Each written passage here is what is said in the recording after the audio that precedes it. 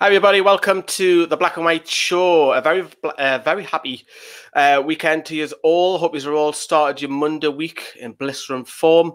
But we are joined by Carl, who is one of the newbies on Newcastle Fans TV. But we've also got a very special guest. We've got Alex, who was on World Radio Show just a few weeks before lockdown, wasn't it, Alex? We were talking about the NUST, and he's back again.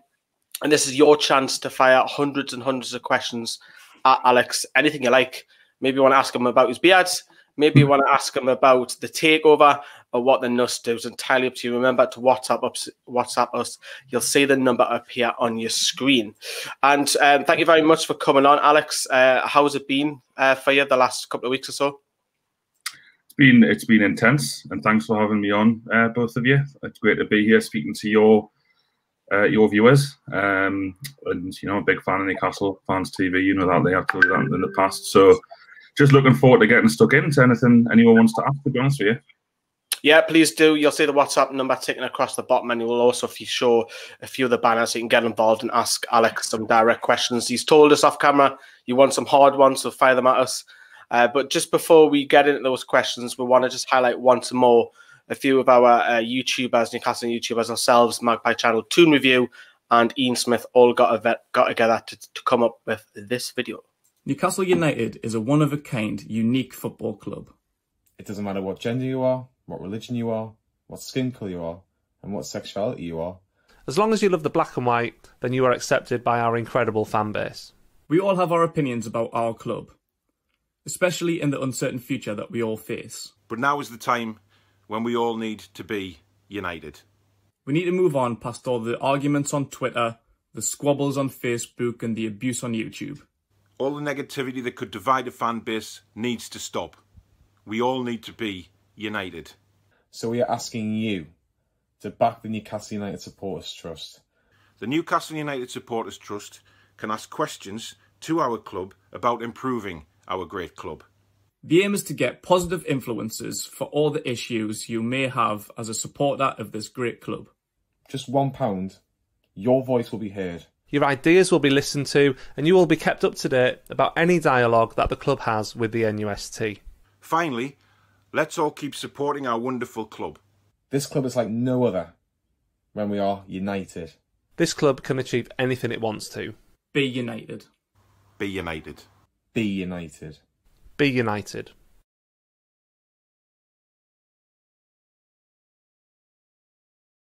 Be united is the message there, Alex. Alex, how important is it that a lot of not just those 4 fan groups, but all over your Facebooks and your Twitter now start coming together and be united as one?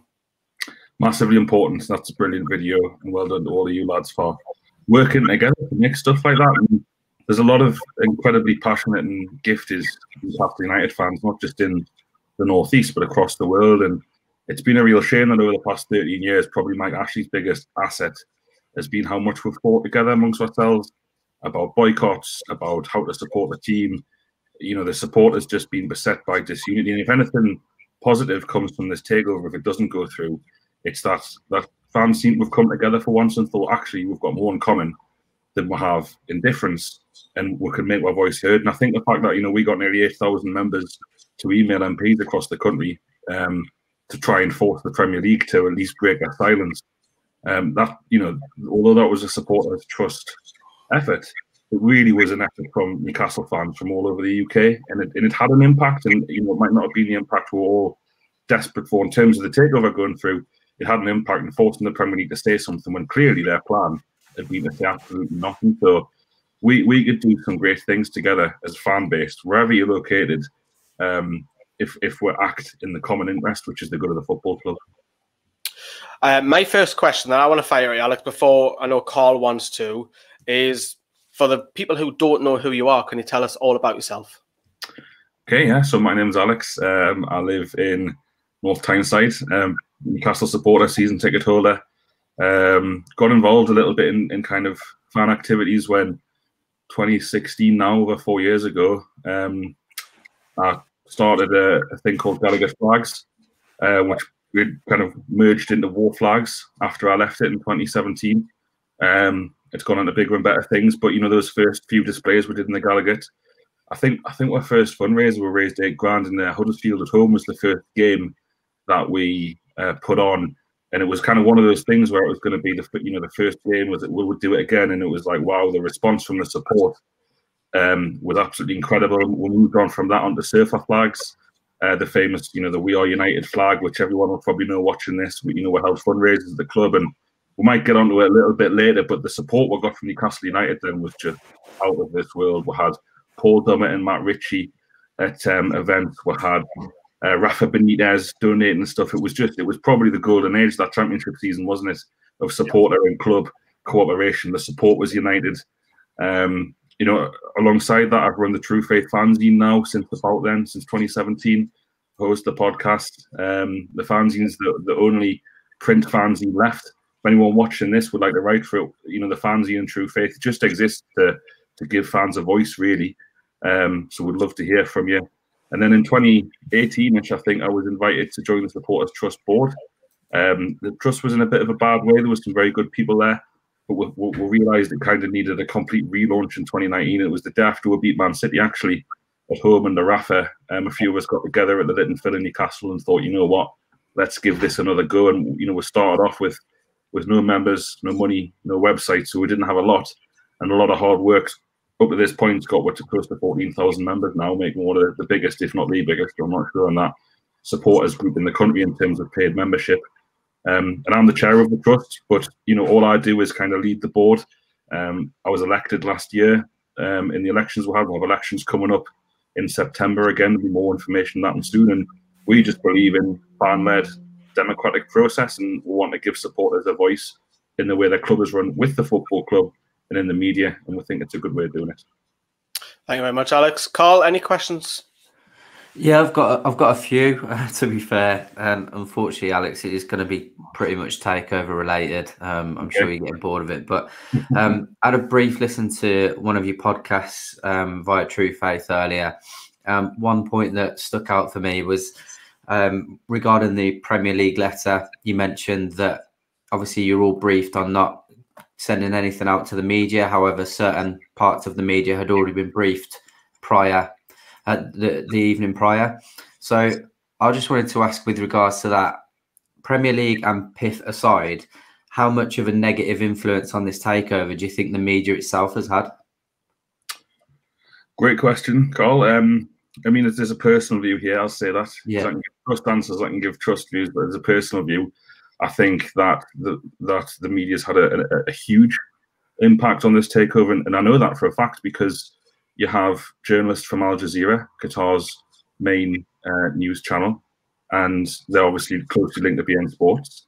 And myself, they've tried to brief me and say, can you give us a quote on X, Y, and Z, which is very negative about the takeover? And I've said, whoa, hang on, that's crazy.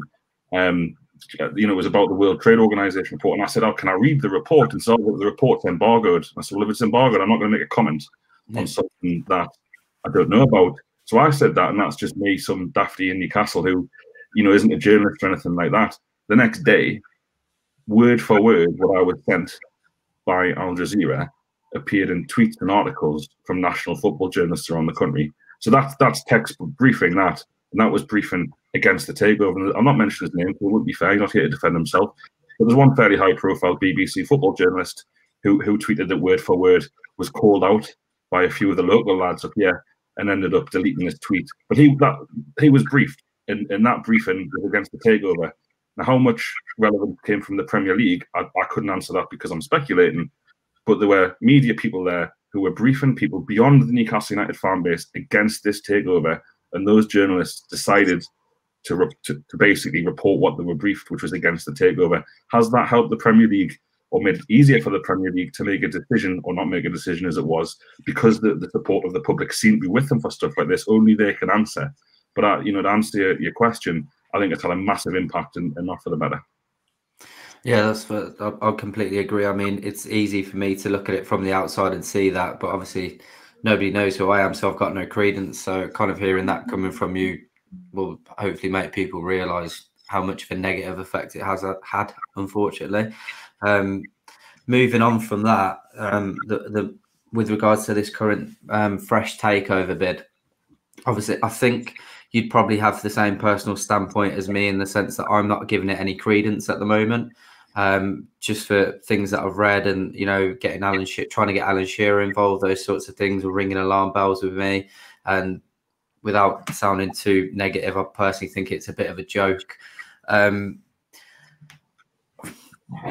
It's obviously, what, the 5th or 6th time that we're potentially looking to be taken over now. I don't see this one going through. I mean, you're probably more in the know than most people. If this doesn't go through, which I expect it not to, what are the realistic chances of us being taken over this year or next year for that matter? Yeah, it's a really tough one, isn't it? And again, personal view, not the trust view, you know, I'd be very skeptical, like yourself, of anything happening. You know, I first found out about this bid from Amanda Stavely and the consortium last May, so May 2019 or April 2019. So Rafa Benitez was still at the club. And if you think about how long it's taken them to get to this stage in terms of April, with it, I mean, we're going to ignore the Premier League stuff in terms of getting to the Premier League, working through the books, coming up with the money, coming up with the price, agreeing the price, sorting out the company's house stuff, sorting out the deal. It took them, well, a year to get there. So the fact we're hearing about stuff now and people at the start of the bid, maybe things could be done quicker. I don't know about it, but from a personal perspective, I still think it's like this deal or nothing. And I think that's one of the reasons that you see Mike Ashley in the media supposedly so keen on this bid, because he knows how long it takes. And this is a third of £1 billion he's going to get for his kind of faltering football club in the Premier League. It's this one or nothing for me. Fair enough. And just bear with me. This is the final one from myself, and then I'll let Lee crack on.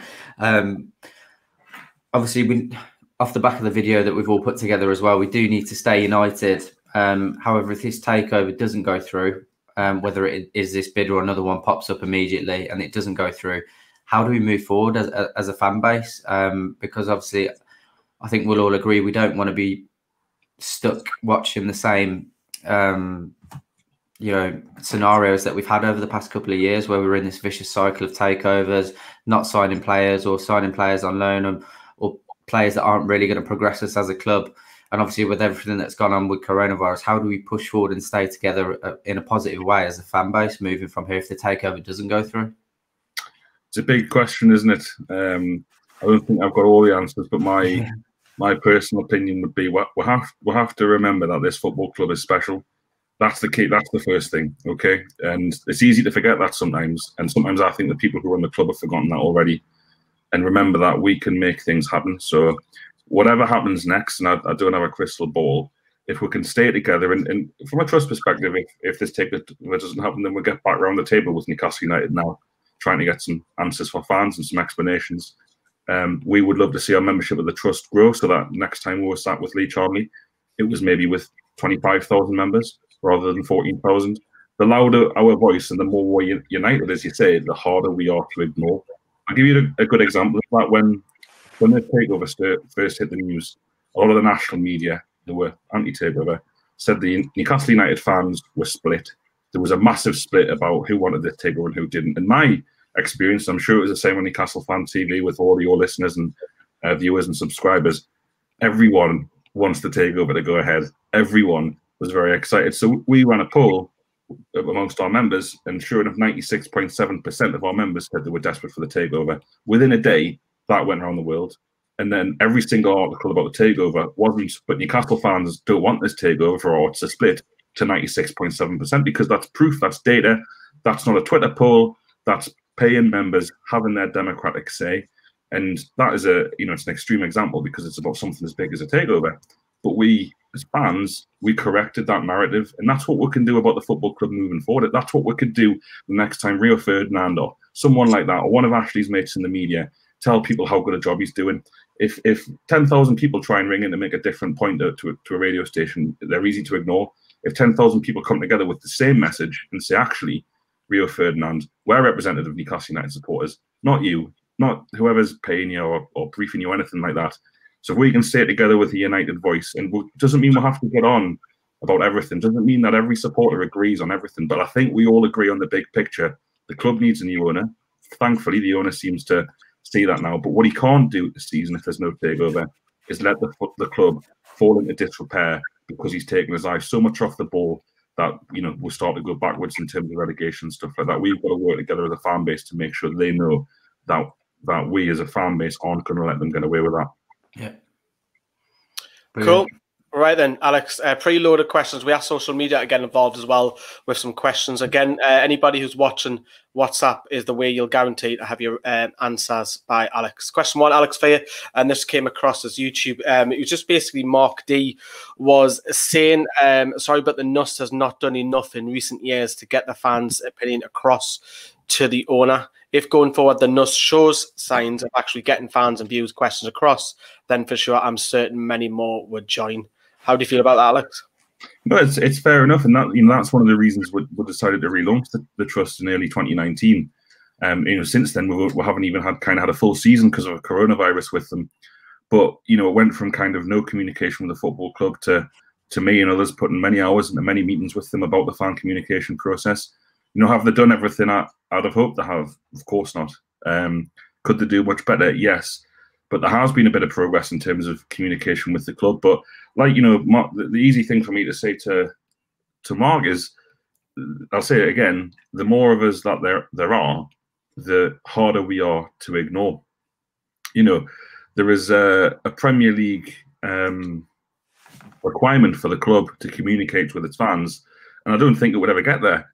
But the ultimate sanction is a points deduction. So it's not like we don't have any leverage. And don't get me wrong, I'm not saying for a second we'd push for a points deduction if they didn't speak to the trust or any other fans. But the club know they're supposed to do it. And coronavirus makes it harder. We were scheduled to have a meeting, with the first meeting of the season with Lee Charnley as a board at the start of this year. That got pushed back because of a couple of things, and then coronavirus hit. What I would love nothing more than to get thousands of people together with 3 or 4 key points to put across and say to him in a reasonable manner, what are you going to do about this? What is your plan? And then report that back to the members. We can't fix everything, but we can certainly, like Mark correctly says, put it across to the owner. There's no other group at the minute with that kind of access to the club. I'm not saying there shouldn't be, but, easy thing to do is to say you haven't done enough.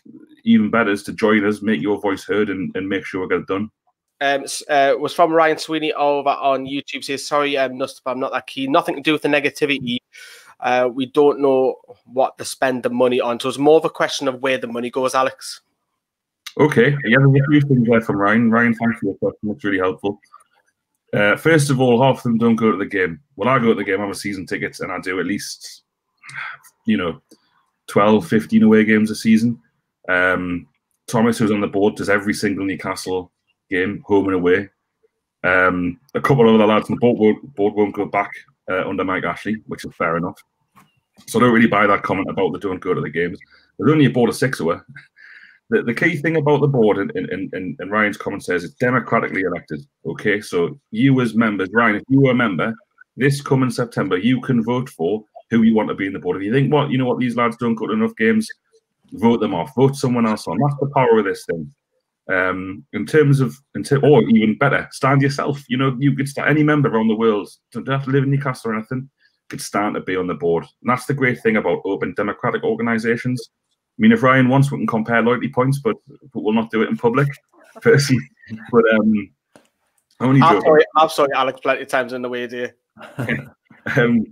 And the thing about money, okay, we do know where the money goes because every year we pay for our accounts to be audited. Not only do I have an accountant do it, they are audited, so everything is double checked. You couldn't get a more secure accounting process than at the AGM at the end of the year, and we send everything to members. This is how much money we have in the bank. This is how much money we've spent. This is what we spent our money on. To give Ryan a bit more of an indication, what are our major costs at the minute? MailChimp, we email, hundreds of thousands of emails to members every year. There's a cost to that. Website, we've been building the website, the member section. Elections cost a bit of money. We'll have legal fees because we're actually a non-profit benefit of the community company. So we'll have some legal fees in terms of trust membership and regulation and stuff like that. Pretty boring stuff, but I think last year I don't have it at the top of my head. The vast majority of the money that we have stays in the trust bank account. It stays there. There's no kind of separate way for it to go off.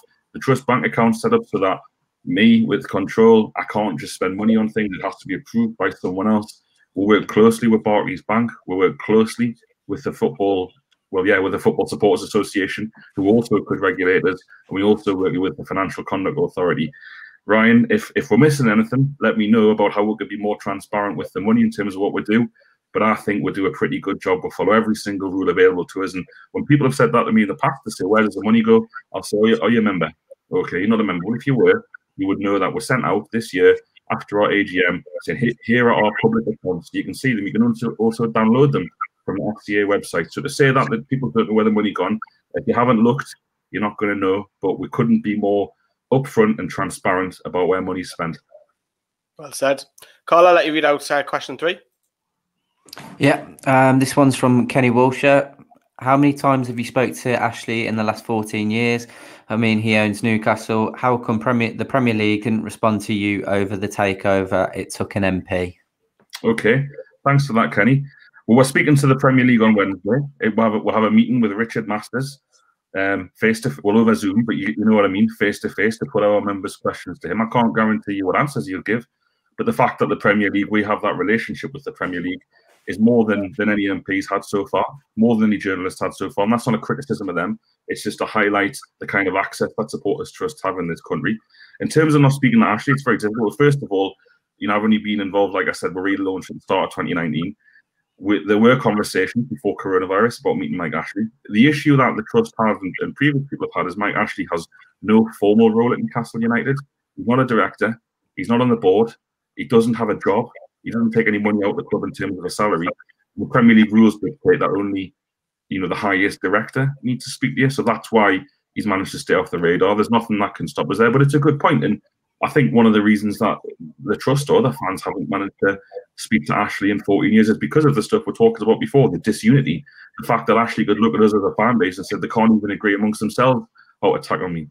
There hasn't been one central focal point to try and engage him or speak to him because we've been so disunited in different fan groups or in different Facebook groups or different YouTube channels and stuff like that. And the video that you saw at the the start of this show shows you that people are working together. And if people work together like this continually, I think it'll be much easier to try and engage Mike Ashley. We do speak to Lee Charnley. I've spoken to Lee Charnley face-to-face 3 times this year. And like I said, just before coronavirus hit, we were set for our first board meeting with him as the Trust. So we are getting access to the highest point in Newcastle United. All I'd say is that we've got more choices of doing it if United and together under the Trust banner than we have away from that. Thank you very much, Alex. Question 4 for you, and this one's come from Twitter. You would have seen this yourself earlier on. There's only one question asked. What does it take for the Premier League to approve the deal? I mean, that's the golden question, isn't it, Alex? Yeah, I wish I knew the answer. From my understanding, from a personal point of view here, is 2 things. One, Saudi, the PIF put forward one of the key people of the Saudi Arabian government as a director of Newcastle United, which is something that they're not willing to do. Or number 2, the Premier League to reconsider and maybe change that requirement and all of that kind of stuff in terms of, not, I'm trying to think of the right word here. Can the Premier League maybe come to an agreement, some sort of legal agreement where they say, okay, well, we haven't taken your word for it, that PIF are a separate entity of the Saudi government. But, for example, will you agree to certain sanctions if anyone in the Saudi government is ever seen to be publicly trying to influence Newcastle United? That doesn't seem too unrealistic to me, but then I'm not an expert in this kind of stuff. I just think we've got a willing seller, a willing buyer, and a willing fan base. So how can it happen? I know, it's mental, isn't it? Carl, I'll give you the next one. Yeah, this one's from Sean Wade. Hi, Alex. Before this takeover news broke, there was a planned meeting with the Trust and Mike Ashley. With all this uncertainty, are the Trust going to push for this meeting still? Also, Ashley said that the Trust could instruct an accountant to go through the books. Any development? I think you've kind of answered that already, haven't you, mate? But yeah, I mean, just to comment there, but Sean, thanks for your question, Sean. I wouldn't say there was a planned meeting. Nothing was concrete, but there were discussions. And that was positive from Newcastle United that they were willing to engage in that way. I mean, it's one thing to say it, it's another to do it. But that was positive, and I absolutely would want to speak to him. We're desperate to speak to him. I think he should be speaking now to supporters about his plans for the club and moving forward and what's going to happen this season. Yeah, the accounts and going through the books, it's taken a backseat, hasn't it? Because we're also concentrating on the takeover. If the takeover doesn't happen, we'll absolutely take up the club's offer to look through the accounts under Mike Ashley. The club said they would pay for an accountant of our choosing look through their accounts and books and see what's been going on. So yeah, that's definitely going to be a priority moving forward should this takeover not go through. Cool. We'll have one more question before we take a quick break. This one, you would have seen this again. LW Newcastle, he's actually just commented and also sent in a WhatsApp earlier on for the same question. Yes, I would really like to know exactly what Mike Ashley's up to, because as far as I know, he's the key to this lock situation. Is he, Alex? No, I'll disagree with you there, mate. I think Mike Ashley is as desperate for this takeover as PIF, Amanda Staveley and the Reuben brothers. He probably has the most to lose here in terms of getting away from the club with an incredible amount of money, considering how badly he's run it over the past 13 years. Like to just repeat what I just said, I would love to hear from him. You know, what is he doing with the Premier League? You know, Amanda Staveley spoke to us at the Trust and said what we could do as fans to help. Is there anything from Mike Ashley that we could do to help? But we don't know because he doesn't speak to anyone. So we could definitely do with hearing from him. I totally agree. But I think he's probably blameless so far in terms of you know, the takeover not going through. Okay, brilliant. Right, we'll take a little quick break. Alex, go and get a drink. We'll say goodbye to Carl because we're going to bring in Matt in, and we'll be back with you in a couple of minutes. You're watching the Black and White Show with Newcastle Fans TV. So that was fantastic, and we are going to be bringing you a few sponsors, and the first one that we're talking about today is 3 Retro. I've got Owen with me, and I've also got Sam with me. Owen, have you ever purchased something from 3 Retro? Yeah, I've purchased from 3 Retro before. Their shirt quality is absolutely amazing. You'll find a range of shirts on there. Old shirts from the 90s, and even older than that, you can find ones from the 70s on there as well. Good quality shirts. I have to agree, and the delivery is actually really quick considering we've just came in and out of a pandemic as well. I'm currently wearing mine's from the 93-94 season. Feels nice. You can get loads of different sizes. You can get medium, you can get extra large. It goes all the way up, and the great thing about 3 Retro, Sam, is that they deliver worldwide as well. Isn't it just? I myself plumped for the 1995 brown ale one, the one and only, after my lovely mother donated mine to a charity shop some years ago. I needed to replace it. They're extortionate on eBay. So 3 Retro, very reasonably priced, quick delivery, absolutely seamless.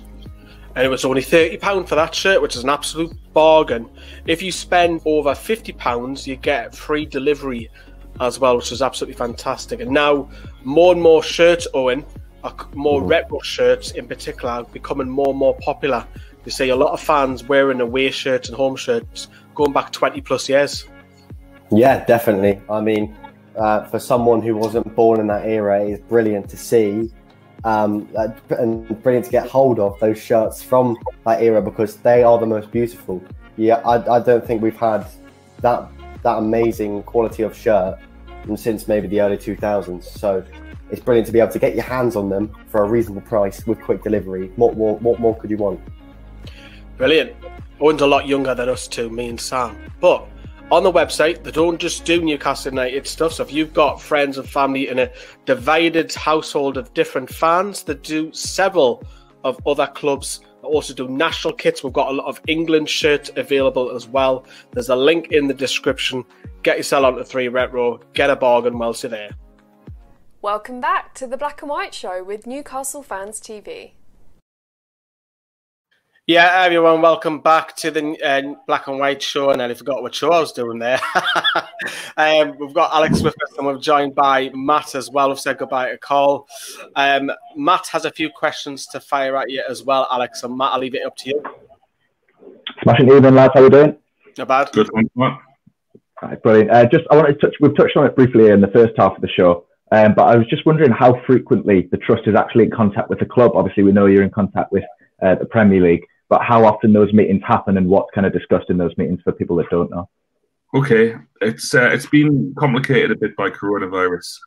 Before that, we worked with the club last summer to come up with a new fan structure where there would be 4 sets of 4 different meetings a year. So, for example, one of the meetings was on ticketing and loyalty points and stuff like that. The other was on the club communication and marketing. The other was on equality and diversity. And I forget the 4th. So there was 4 structured meetings there. And on top of that, we were going to meet with Lee Charnley up to twice a season. We had regular contact with them up until coronavirus about a few different issues that have gone on, things that crop up. Would we like to be involved a lot more? Of course we would. The club have reacted badly to the coronavirus situation. It's a unique situation in football, never mind into the world, but they've furloughed staff, which means that there's loads of people getting incorrect season ticket refunds at the minute, and the club are very bad at dealing with it or getting back to people because they don't have enough staff there. There's all sorts of things we can help with. When we look at the likes of Man City, Tottenham, Liverpool, Arsenal, the return to football in October when we're allowed back in grounds, scheduled for October.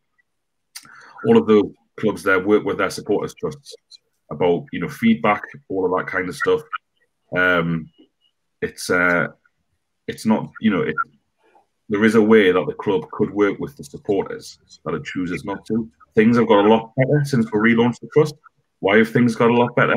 Because we started accruing members, because we got up to 7,000-8,000 members, then we got to 10,000 members. The more of us that there are, the louder our voice is, and the harder we become to ignore. Brilliant. And I don't want to dwell on it too much, but obviously the takeover has been a talking point massively over the past couple of weeks.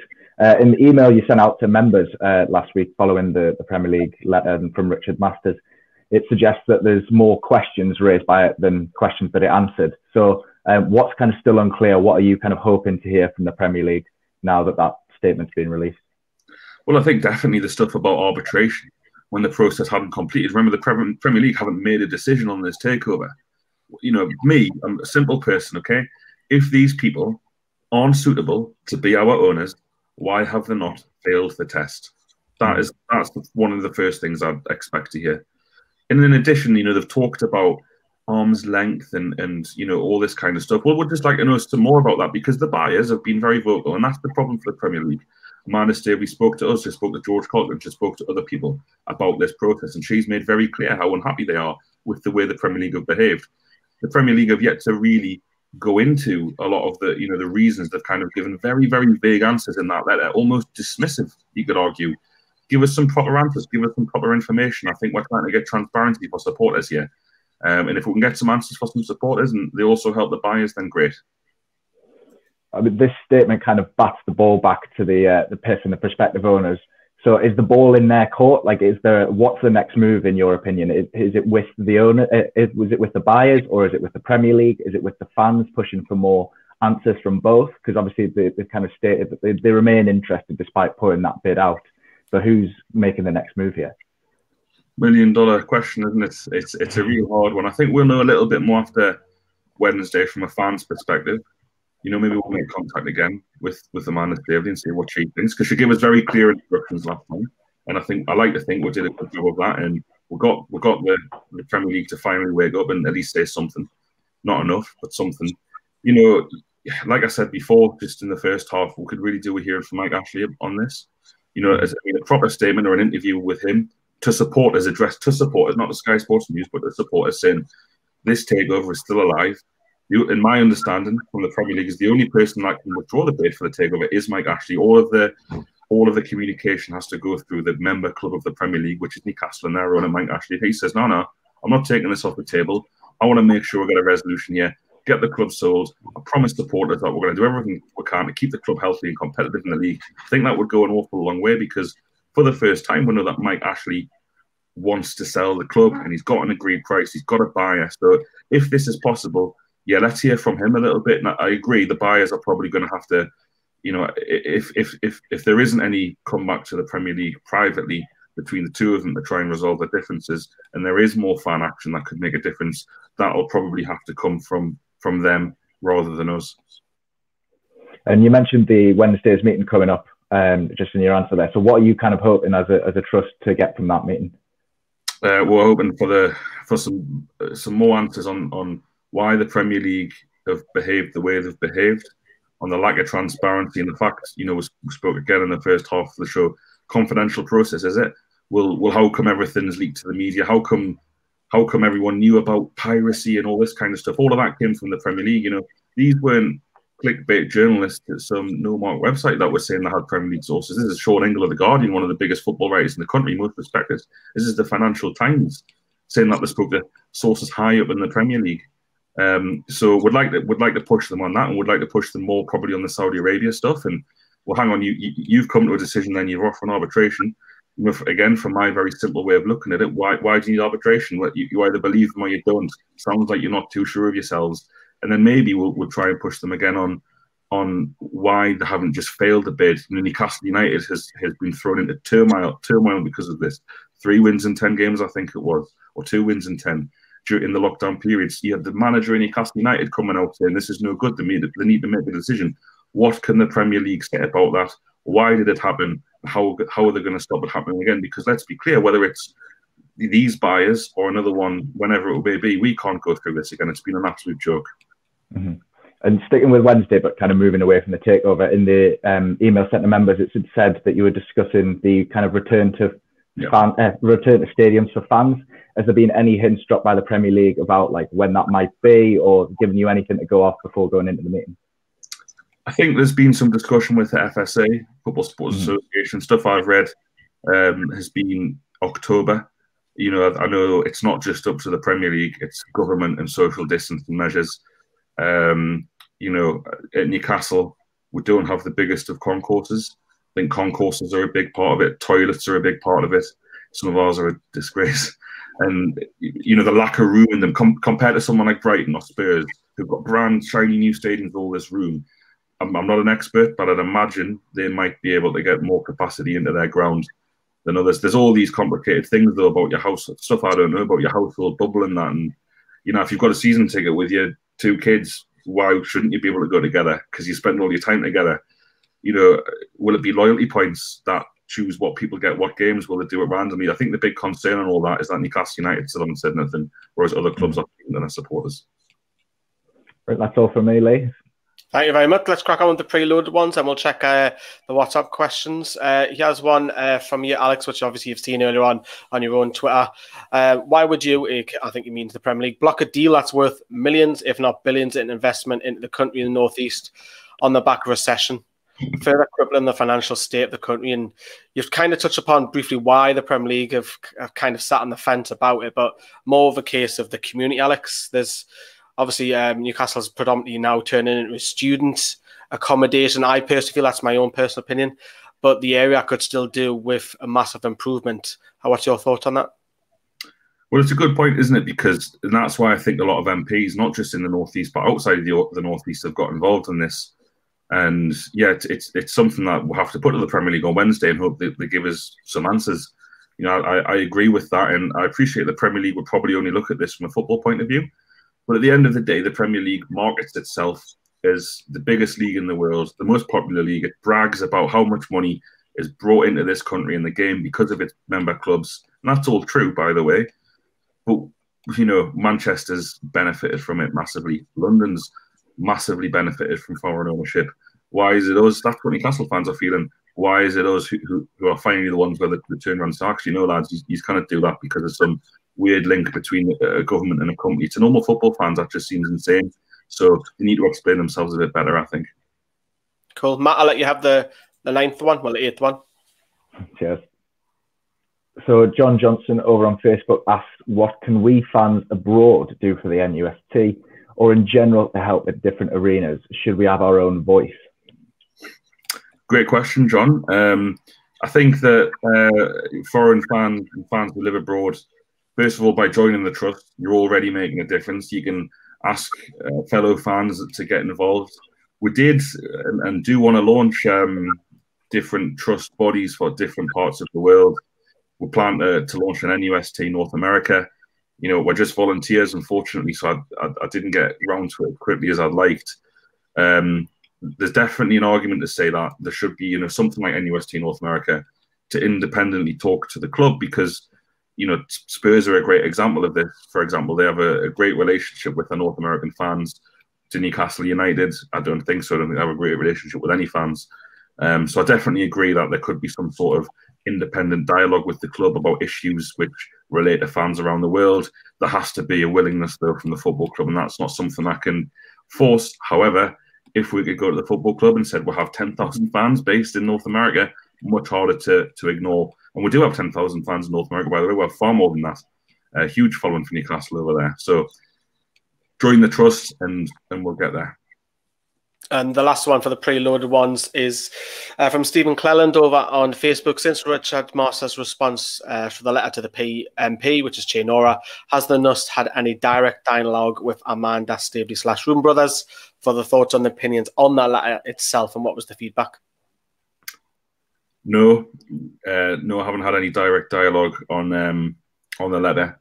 It's not the kind of thing, you know. I think if she's got my details, last time we'd had a really good communication and we've had a good relationship since. But you know, we know what we've got to do on Wednesday. You know, if they thought they could give us some steer or direction, that would be massively appreciated. But we don't kind of, you know, they're busy people. We don't feel like we have to take direction from them at every single point. She's been very complimentary. I know we did the live Zoom event last week and she read out a statement, which was, you know, humbling to hear that how grateful they were to not just the Supporters Trust, but all the supporters in Newcastle who got behind them in their bid and tried to make a difference. Cool. Right, then let's have a look at the WhatsApp. Can you guys see this? It should now be blowing you up to full screen. Looks a bit jarred, but I'll bring it up now. We've got some WhatsApps to come through for you, Alex.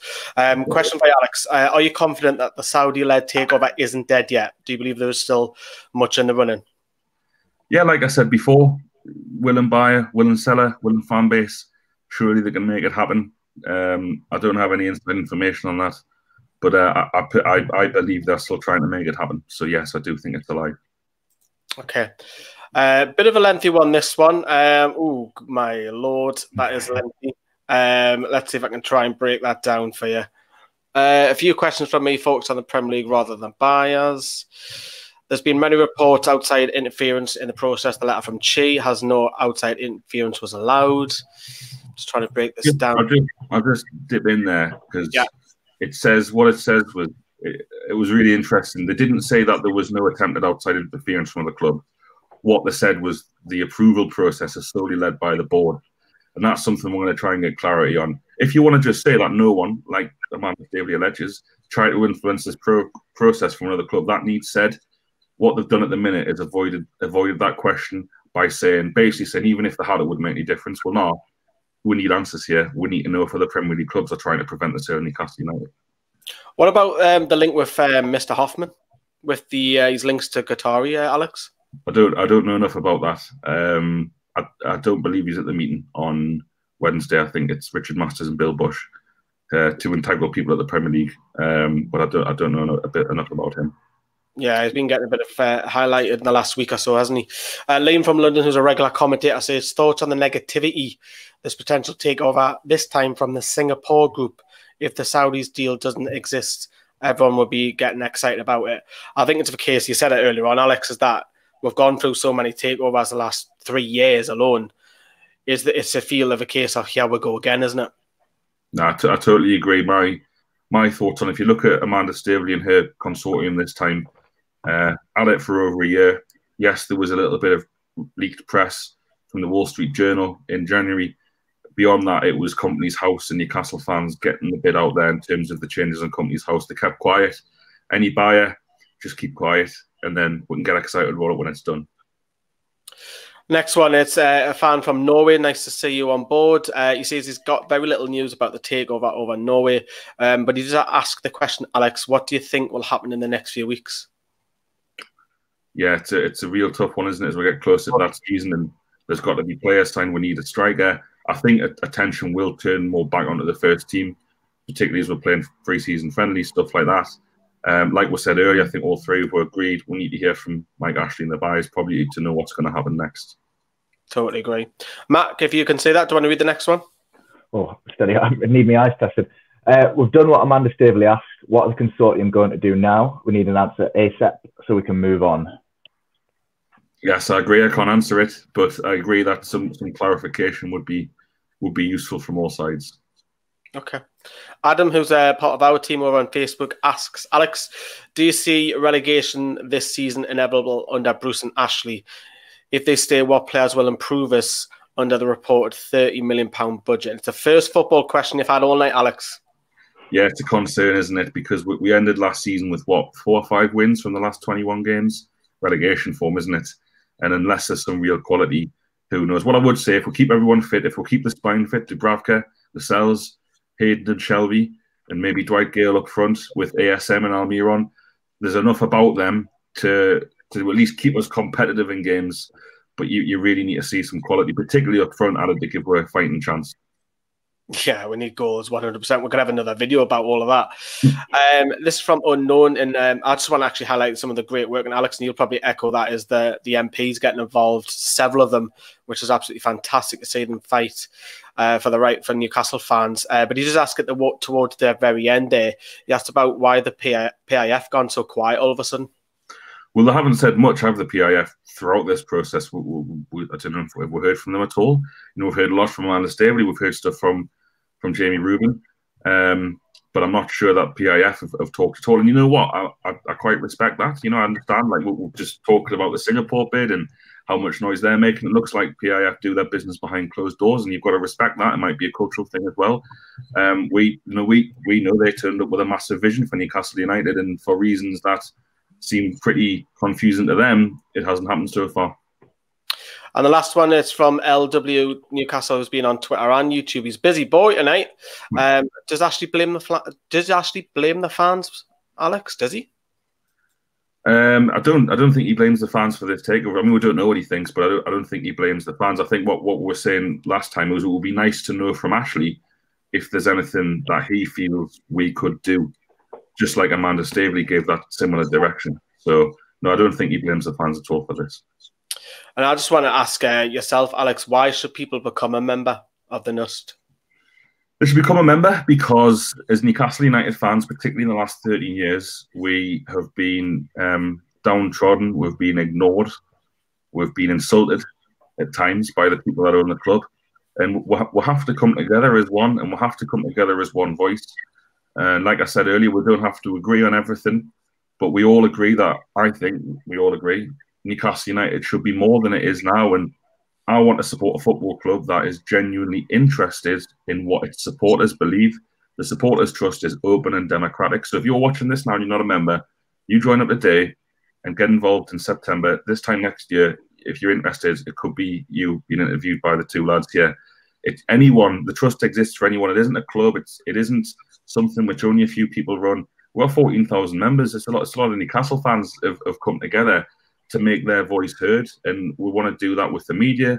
We want to do that with the football club and give them genuine feedback on how they run. We want them to speak to us and take ideas on how to do things better. So if you're interested in Newcastle United, if you're a supporter, the Supporters Trust only exists for you. You look at, why does Newcastle United exist right now? And a lot of people would say, well, it exists to showcase the sports brands of the owner. Supporters Trust not like that. It only exists for fellow supporters to have a voice and try and influence the way the club is run. So if you're a Newcastle United supporter, it's for you. Yeah, great word. I just want to highlight George Culkin, Alex, because I'm sure you'll want to say some good words about him. How important and how big of an influence has he been for you and the NUST? Yeah, that's great. That's a picture there from him in my old house, which I've not seen. Yeah, he was recording a podcast. Yeah, I mean, we're really lucky, I think, in the Northeast that we've got some brilliant local journalists who really care about the club. You know, you've got Mark Douglas at and others at the Chronicle as well who pick up some stick. But can anyone say they don't genuinely care about the football club? I can't. You know, George has been great. He's a huge advocate for the trust. He's a good person to know. He's got a lot of excellent contacts in the game because of his excellent work. First at the Times and now at the Athletic, and same with Chris, who works alongside them. We're really privileged at the trust that they've done what they can to help us.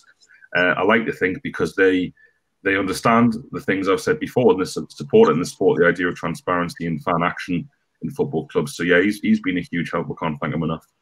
Yeah, he's been absolutely brilliant. I think a lot of people is his go-to man now, which is fantastic to see, and obviously he's a well-accomplished journalist as well. If Matt's got any other questions, Matt, get your thinking cap on. But I just want to ask you, Alex, as well, where do you see the NUST in 12 months? What do you want to achieve? What I want to happen is the club to be taken over and to have a brilliant open relationship with the new owners of Newcastle United, who, in my opinion, the people involved now, they respect fan opinion, they're interested in fan opinion, and they realise that that fans can give an input on how to help them run the football club. And as long as you run the football club for the fans, I think you can do anything, you can achieve anything, particularly Newcastle United. So that's what I want to happen over the next 12 months. Speaking more realistically, if the takeover doesn't happen, I want to continue to grow the membership. I want to be sat here with you lads on 20,000 members, and have made progress with Mike Ashley, with Lee Charnley, to try and give them some genuine feedback and ideas on ways to improve their running of the football club so that it's more beneficial to me, you two lads, and everyone watching this channel. Any questions, Matt? Just one, if we could try and end on a positive note, if there is one. I was just wondering, like, in your opinion, is there like a silver lining to the whole situation? Obviously, with the takeover falling through, all the fans are pulling in the same direction now. And you mentioned earlier on that in lockdown, we didn't play our best football because there was this uncertainty hanging over the club. With the takeover falling through, we can kind of get our heads down, knuckle down as a fan base, but also as a club, with those players focusing and pulling forward. While we might not be the best under Mike Ashley, is that like a silver lining for you? Yeah, definitely. I think it's a great point. I think that I've been heartened by people who traditionally haven't got on coming together, by, you know, the video that you guys did there, reaching out. And that's, you know, that's not a trust thing. That's just fans off their own back thinking, hang on here, if we can show that we're united and we're together, you know, it's a real positive message for the fan base. I think you've seen the support do a lot of great things. You've seen money still raised for the food bank despite not being games played at St James's Park. You've seen all sorts of positive things happen like that, and people come together and think, you know what, we're Newcastle United, and together we can do anything. And I wish the people who run the club now felt like that, because if I ran the club or if you ran the club, you'd think, you know what, the potential that we've got as a city, as a region, as a football club, I don't think there's anywhere else in the country that can match that, particularly in terms of that passion from supporters. So it has been positive in that respect. I'm really gutted that so far we don't have the outcome that we deserve, in my opinion. And I just hope that something can happen in the coming week or two to reverse that, because like I said before, all the takeover rumours, we've never had a willing buyer, a willing seller and a willing fan base. We've got all three here, so it must be possible. Thank you very much, Alex. Thank you so much for coming on once again. I'm going to urge you all to join the NUST. The link is in the descriptions at the very top of this video. We all members ourselves. They're your voice. If you want your voice heard, that's a place to go and help grow the Newcastle United Supporters Trust. Alex, thank you once again. Matt, thank you. Carl for earlier on. Thanks, lads. Take care, everyone. Have a good night. Bye-bye.